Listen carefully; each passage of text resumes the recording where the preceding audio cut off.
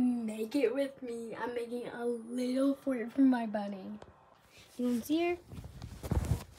This is a fort I got going for her earlier. She's chilling in my bed. She hasn't pooped or peed. I'm great.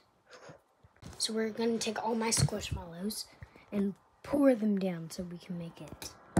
And under the squishmallows, I'm gonna add a doggy pad because she does pee and poop a lot.